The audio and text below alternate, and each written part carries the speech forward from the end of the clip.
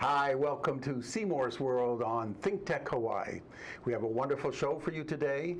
I have to say that a few weeks ago, I got very involved in the Wounded Warriors Project. I felt that I needed to do something for them. And as you remember, we had Dave Livingston on our show, and then we had Bob McDermott, and they kept telling me about the Navy League. You've got to see what they do at the Navy League. And I did, and I decided that we should get involved. And Sue and I joined the Navy League mainly because of the Wounded Warriors Project, because I felt we needed to help in some way or whatever way we could, and I'm working on that as part of my foundation. So I decided to ask Jane Ferrera, who is the Executive Director of the Navy League, to join us. And thank you so much for coming. Thank you very much. Thank you for asking me and having me here. I just think it's fascinating that here in Hawaii that you have approximately 2,000 members in the Navy League, and you're supporting maybe up to 100,000 people here. Yes, exactly. And yet a lot of us in the world that are not military really don't even know much about it. So it's very important that we tell everybody what the Navy League does. So tell us a little bit about it. Well, the Navy League has three missions: to support those who serve and their families, to grow tomorrow's leaders through our youth leadership programs that we offer, and to communicate to our public and to our legislators the value of having free and safe seas. And your mission statement is doing that, but you do a lot more than that, obviously. It's all part of what we do. Everything we do directly serves our mission statements in one way or the other. We're very focused on that, so we don't, we keep very focused on our mission at all times. Well, the Wounded Warriors Project obviously is very close to my heart because, as you know, we have a program called Make 'Em Smile where we play music, and we've been up to Tripler before to play, and we see all those soldiers there, and boy, it's hard to keep a dry eye. It really is, Jane. It's they're very, amazing very difficult. Young men and women who have sacrificed a lot. And so it's important for us to be involved. And it's actually not the Wounded Warrior Project. That's a different program. Ours are Friends of Wounded Warriors, Windward Wounded Warriors. Tell us about it. That's the kids who are in the program at Kaneohe Marine Base. So it's the Marines out there. And they come from all over the Pacific because of the shifting in numbers of places. Now they have a lot of kids that come in from Guam and Japan, maybe even Korea, that are within our PAC fleet or our AOR area of responsibility for the Navy and the different services in Asia Pacific. So we will get kids that come in who have special needs. And Wounded Warriors are those who are wounded, ill, or injured. So we have families that come in who have kids that have cancers, or parents or families. So it's because healing is a family role, and it's very important. It's critical, every part of that. So it is a family, and we bring in the family to help support the person who is sick or injured to get through the treatment that they need. It's wonderful. I was at Shriners Hospital just the other day, and we were playing, and there was a couple, and he was in his military uniform, and I asked him about it, and his child had just had some surgery done at Shriners, and I asked him about it, and he talked about the Wounded Warriors Project as one of the projects that he himself feels has been so beneficial in helping him keep his family together. You also work with the spouses, right? That's a big program. We work with the spouses from the senior enlisted down through the lower enlisted ranks and the officers, and we meet probably once a month to talk about how do we engage the younger families to stay on top of what's happening with the Navy or the Marines or the Coast Guard, so that they can kind of anticipate what's coming and no surprises, and we just try to keep everybody informed, and it's continuing education, so it's a continuing effort on that. Wow. Tell us a little bit about yourself. How long have you been with the Navy League? I've been with the Navy League. I've been a volunteer for over 10 years, I think 12 now.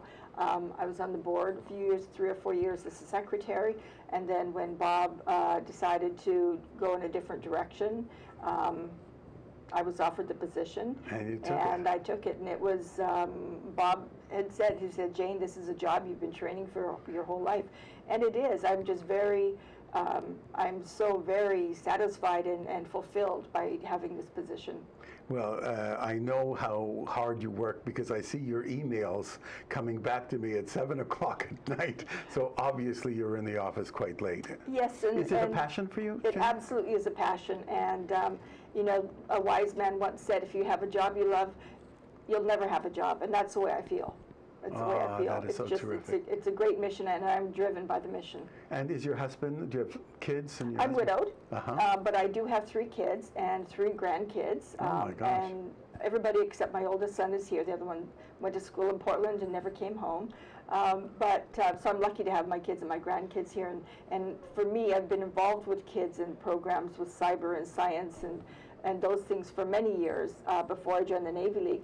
So it's important for me that we always nurture the young to help them know there is a future and they don't have to leave Hawaii, and let them know the job paths that they can look into. And I help provide that information along with scholarship information so they can feel driven and motivated to stay home and have a career.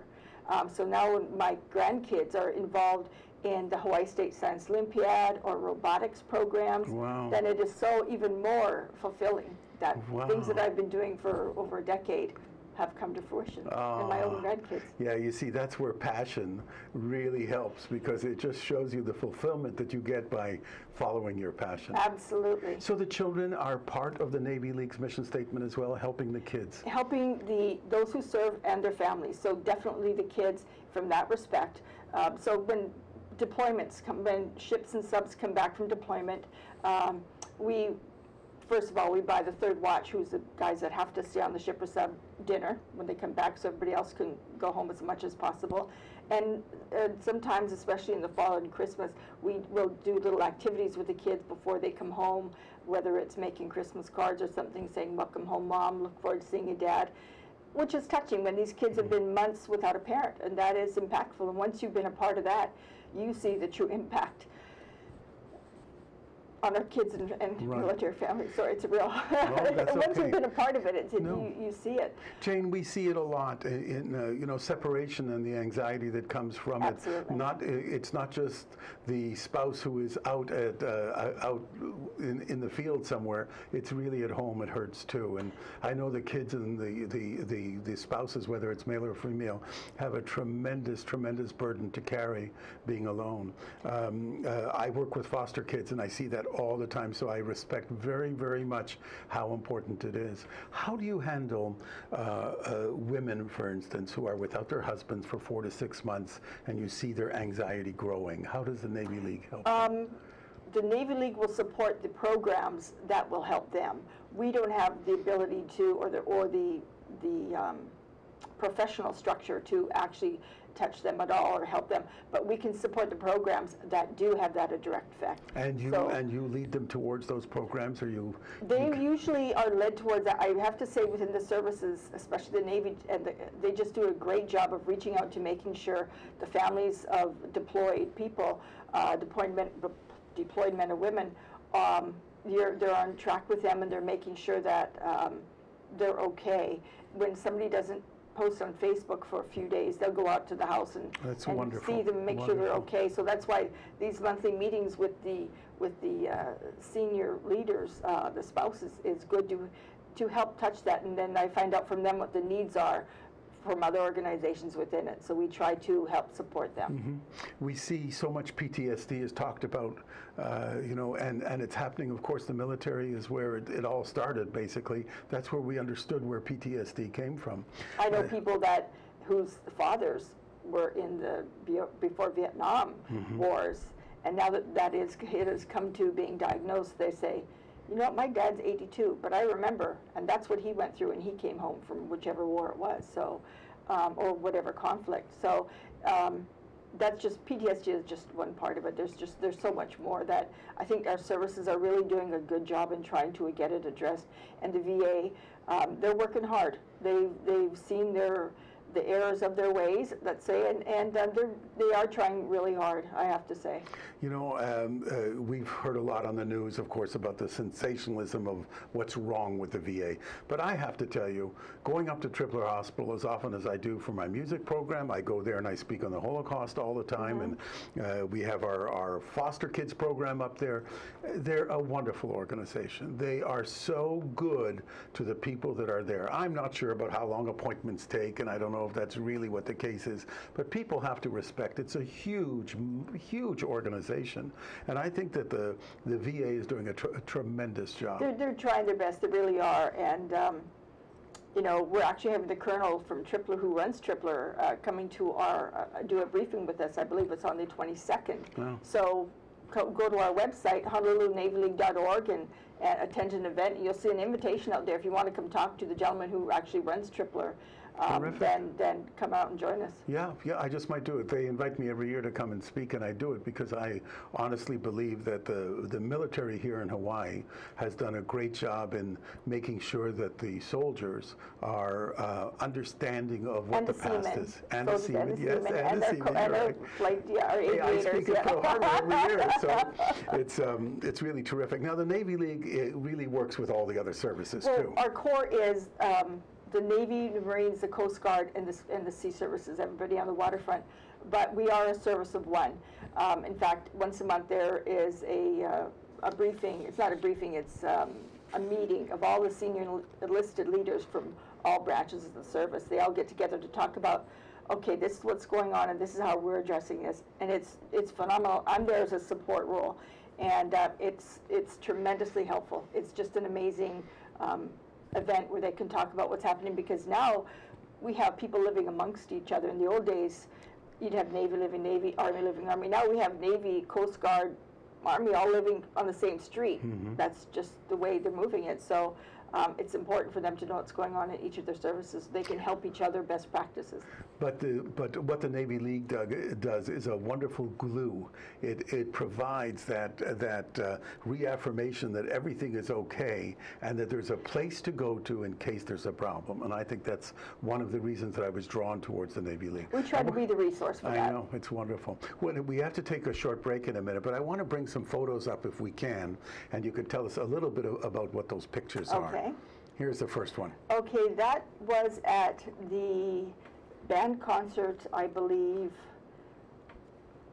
No, this was at Sailor of the Year event, where we celebrate the top sailors from, as Admiral Harris says, from Hollywood to Bollywood and penguins to polar bears. It's the top sailors, and it's like 5 to 7 from shore, 5 to 7 from sea commands. So these are the best and brightest kids we have in that whole arena. It's very motivating, and it's very touching to see these kids who have done so much at such a young age. Isn't that wonderful? Let's see the next one. And this is with our Wounded Warriors. This is at the Honolulu Country Club, who their foundation supports the Wounded Warriors. And $50,000 last year, and they'll wow. We'll hopefully we'll get another 50 this year. But it's they've done a great job in supporting the Wounded Warrior program, and that's with the colorful layout as Chaplain Jensen. He actually is the gentleman who kind of keeps it all together. He's a volunteer. Wow, we've got one time for one more. What's this one? Oh, and this is I believe a Sea Services. This is a few years ago because my hair was really short and I was a little thinner. But I like you the way you are. Forget that stuff. You just have to own it. And so this is presenting one of the awardees a training certificate of $1,000 for our training company I used to work for. Wow.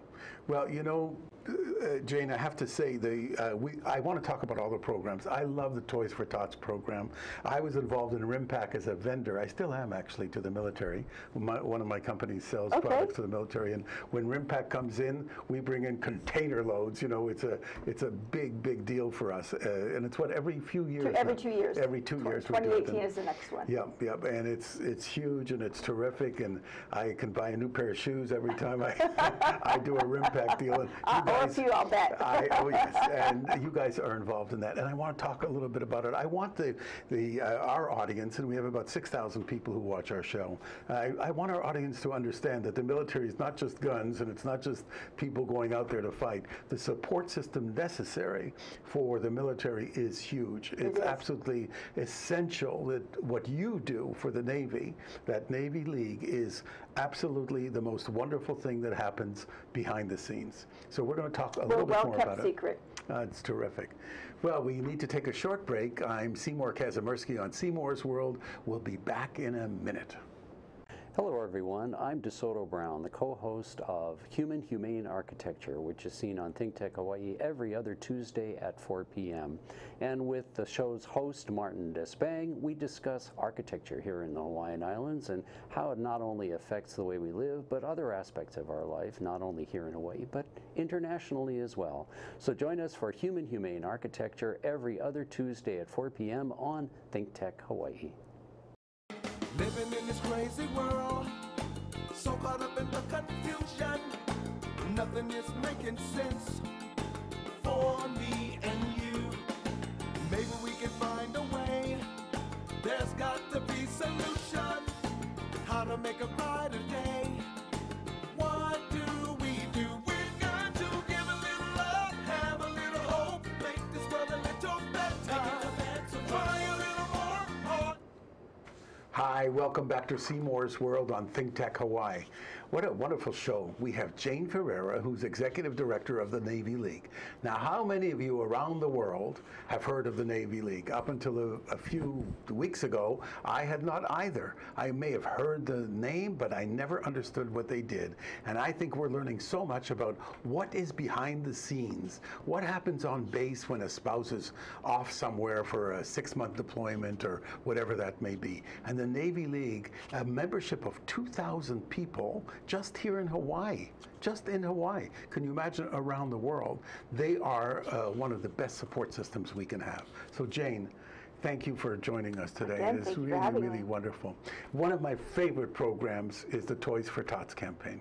Can you talk about that a little bit? We do a tournament, golf tournament. I hear I'm invited for that. You are invited Yes. In December for Toys for Yes. Tots. And we play usually at the Navy Marine Golf Course, and we have the Toys for Tots coordinators come out, and it's a very low-cost tournament for the golfers because it's a toy harvest. We do it so that we can turn over lots and lots of toys, and that every one of the kids in the military who don't have a toy gets a toy. And believe me, it is really amazing how many toys we get. Is like it truly? a truckload. Did you get thousands of toys? Yeah, we get like a truckload. A truckload? Yeah, we rent a truck every year, and we load it up. We have Hawaii is very benevolent, and Toys for Tots is a program I think everybody has heard of and knows about.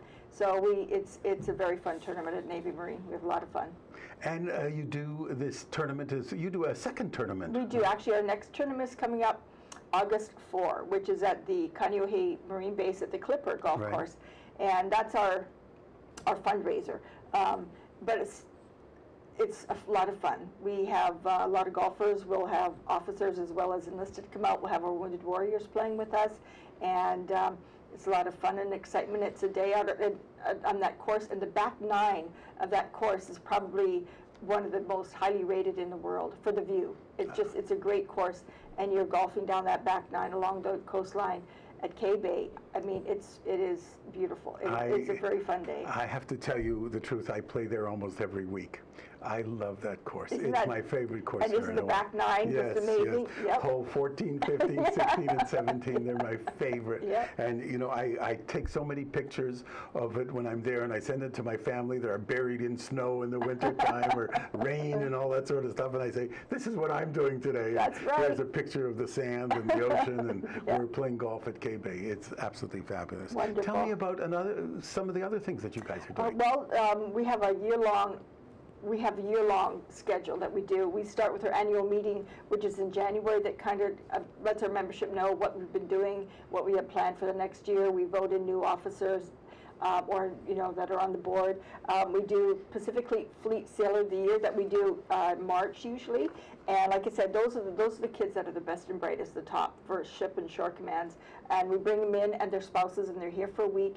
And the Navy League has all kind of activities for the spouses because. Where do you put them up? They're usually at the Halikoa, usually almost all the time. The Navy takes care of that. We do it in partnership with the Navy. That's wonderful. They take care of some things, and we take care of some things. But they wouldn't do it without you. It takes the Navy League to actually make this happen. On the scale that we do it, I mean, yes. they all go to a luau, and they go to Diamond Head, and they have so many activities while the service members are going through rigors because you're a candidate, and then they compete to see who wins. And so we do fun things for those who are not out there under the rigors. And we go through Iolani Palace every year, and that is always such nobody has any idea. If you've never been to Hawaii, they don't understand the background. And it's so good because it really helps them understand Hawaii and what we are, and the history and the legacy of the Hawaiians. Right. Now you have something here. I'm going to put this up to the camera. Can you see that? That is our bridge application, and that's also online on HonoluluNavyLeague.org under membership. And the bridge is the business networking group within the Navy League, so it's at a little higher rate of entry, but this is the group of senior community leaders, and that extra amount that they contribute is the oil that keeps our engine running every month. And you have to have it. We need to support that because our military is, first of all, in Hawaii, our military is a big piece of our economy. Yes, indeed. And the second reason is that's what's going to be here in case anything happens. We have to have the support for the military. Now you have another one here. Okay, this is a little bit of Partners in Patriotism. Yeah. We have some partners that have been with us, and their donations help really make the programs executed at a higher level. So I'd like to say thanks to Matson, who's been with us and is such a stalwart supporter, Hawaiian Electric, Maui Electric, and Hawaii Electric Light Company. The Hawaiian Electric companies have been also very supportive. McCabe Hamilton Rennie, who does run the waterfront, thanks to Tim Gard and his crew. Veterans United and Veterans United Home Loans are just amazingly so second skin to everybody. They're very giving. JANE Automotive Group is a new partner this year, and they're a great partner indeed. So if you want to buy a car or rent a car, let me know, because they will actually make a donation back to us for any vehicle that you buy. Well, let me just say, Joe, this is Seymour. I know you're on the list and you watch my shows because I do get your notes. Lamborghini would be very nice. Thank you very much. Go ahead. Exactly. They have a lot of yes, divisions. It does. Yes. And then Metagold. Whenever we have an event, and I have kids and events in my office all the time, from cadets to cyber warriors to STEM Cub Scouts, there's always things going on in our office, and Metagold is always there to provide the drinks or the ice cream, whatever we need. We just did a family fun day on July 2nd, and that was a Military Appreciation Day, and we did that in partnership with Restaurant 604, which is on Arizona Memorial Drive, the old schooners, right by the Rainbow Marina there. And so it was a great event. There were so many families out there when the jumpers and the horsey rides. It was tremendous. Wow. So thanks to Restaurant 604 for being part of that. I was told that I have to get involved in the American Patriot Dinner. The American Patriot, that is our big legacy event. That is where we recognize a military and a community leader for what they've done. So we've had Dave Carey, and we've had Colonel Bates. We've had, I didn't remember my list of all my past ones. Last year it was Shelley Wilson and our OTAG, General Wong, I believe. I mean, but it's always something that we're trying to do. And that's a big dinner, It is a big dinner. It's a black tie affair. It's going to be at the Hilton this year. And this year, the awardees are Jennifer Sabas and General Bramlett, which is Army, and two very significant people who have impacted Hawaii. So we try to recognize those who have supported our community, and it's a great event, and we'll look for that. It'll be on our website very shortly. Now I'm assuming Pearl Harbor Day is a big day for you as well. Pearl Harbor is a big day. There's so many things that are going on when it's a Pearl Harbor Day or Veterans Day or Memorial Day. Whenever it's an event in history, yes, everybody is involved and on site, and there's so many events usually in every day you have to try to get to. But yeah, we try to be out there and represent, because we're all about recognizing and celebrating those who have served, are serving, and their families. I mean, you have to recognize and celebrate at every opportunity. So when you're out there and you see somebody in uniform or please tell them thanks and let them know they're important to you. You know, we have a tendency now to recognize more and more of what the military does for us. And I have something I do at Starbucks every single time. If there's a military person behind me, I always say, I'm buying your coffee for you. You know, it's just something that I like to do because it's a nice thing to do. You'll see the airlines, for instance, are also recognizing the military. They board first on the aircraft now. And I think those are things we need to see. You said to me that you have something special to read. Oh, there was something that I got this morning. This is something that our Chief of Naval Operations, Admiral John Richardson, was on a Chicago show. This is something he said, and this kind of sums up the importance of why we do what we do. The United States is a maritime nation, and Hawaii is an island in the middle of the ocean, you know, on her own. And he said, over half our trade comes to and from the United States by sea and to Hawaii. Look around your house, look around your neighborhood. Half of that stuff comes to us from sea as consumers. Similarly, so many of our jobs are tied to an economy that leaves our shores on ships and goes overseas for somebody else to buy or to export. That is what your Navy League protects. That is what your Navy protects, and that's what the Navy League supports. So your Navy is out there for you all the time. So that is huge. And when you think that less than 1% of our population serves, that tells you the significance for that 1% to serve the other millions, you know, and protect You're us. absolutely right. So that is huge. So we've got 100 ships on any given day that are forward deployed, protecting those sea lanes with our products on them, protecting our prosperity, protecting our ability to get those goods, and protecting those jobs that contribute to the global economy and securing our shores. Wow. And that is very profound. I mean, that is what it's all about. They're protecting us and our commerce, not just us as in case out of harm's way, but our economy and our prosperity. Jane, you're going to have a lot of people that are watching this show and saying, you know what, I want to do something. I want to volunteer. I want to give money. Could you repeat very slowly how they get in touch? HonoluluNavyLeague.org. HonoluluNavyLeague.org. You can email me directly at NavyLeagueJane@gmail.com, and I'll be happy to reach out and meet with you and see what kind of support meets with your what you'd like to do, whether you would like to volunteer, whether you'd like to come to an event, would you like to sponsor something. The golf tournament coming up, if you have a company that would like to be out on one of the tees with our golfers, give me a call. We'll be happy to have you as a whole sponsor, or if you have something you'd like to donate for a raffle or a team prize. I want to make sure what we do is good for you too. I will never say just write me a check because I need your money. That's the truth. However, you have to make sure it's good for you as well as good for me. So please, you know, if you want to get involved and you want to talk about how this impacts our community and our service members, let me know and I'll be happy to give you as many examples as you'd like. Well, Jane, I'm sorry to tell you, but we're out of time. And I have to say, you have been just a wonderful guest. Well, thank you. You are absolutely full of passion about what you do, and it just transcends everything. And I see people looking at you on air and saying, wow. And I just have to say, it's just not a wonderful organization, but you are credit to the Navy League. Well, thank you. I'm driven by the mission and what we do. I can see that. I can see it. Thank you so much for joining us. Thank you, Seymour. Thank you for telling us. our world, the little world of Seymour's world, that the Navy League is something we should really not just be cognizant of, but somehow be a part of. I think it's very important. Yep. Help us keep on doing what we're doing. That's exactly right. So, my friends, we've learned a little bit more about the Navy League and the support system behind our military personnel around the world. I thank you very much for joining Seymour's World today. I hope to see you in our next episode, which I think will be in 2 weeks from now.